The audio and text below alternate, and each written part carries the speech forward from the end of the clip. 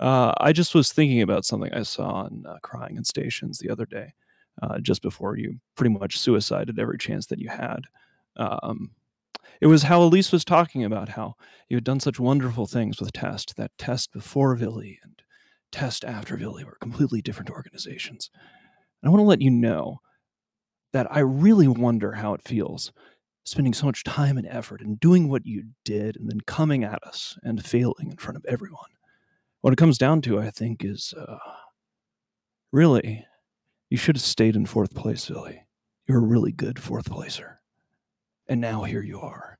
I have 400 of your Titans beneath us. I have 100 of your Titans above us. And instead of trying to defend the situation, you had a chance to staunch the bleeding.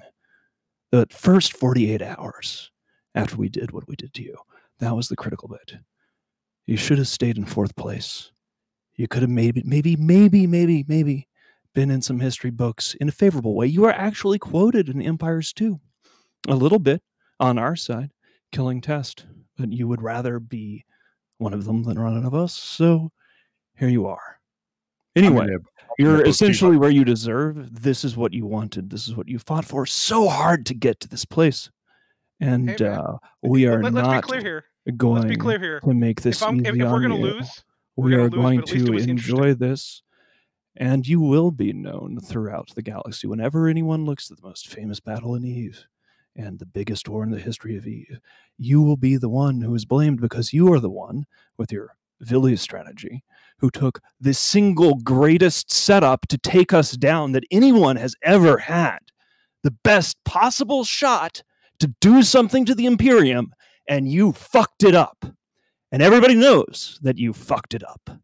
And now, all of these people that you brought with you on your fucking Captain Ahab quest to take us down, Mr. Fourth Place, all of those people are going to suffer as well. All those people who are trapped, who have lost their Titans because they followed you. Anyway, eat my ass. You're going to get what you deserve with all of this. I love it. All of the bloviating you're doing here on this channel, all the excuse making, all the lies cannot hide your failure in front of the entire gaming world. This is what you deserve. This is what you get. Anyway, bitch, eat my ass.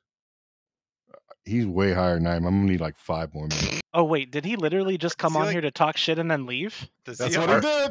It's Oh trash wow, talk that's the most Tuesday, fucking coward thing ever. My boss